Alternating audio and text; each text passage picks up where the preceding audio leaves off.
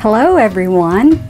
I am in the studio working on a piece that has some asphaltum and looks like some red and oranges in the layers below.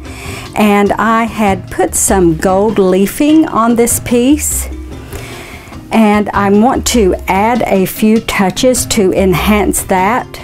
I may lose some of the gold, but I'm going to try to retain parts of it.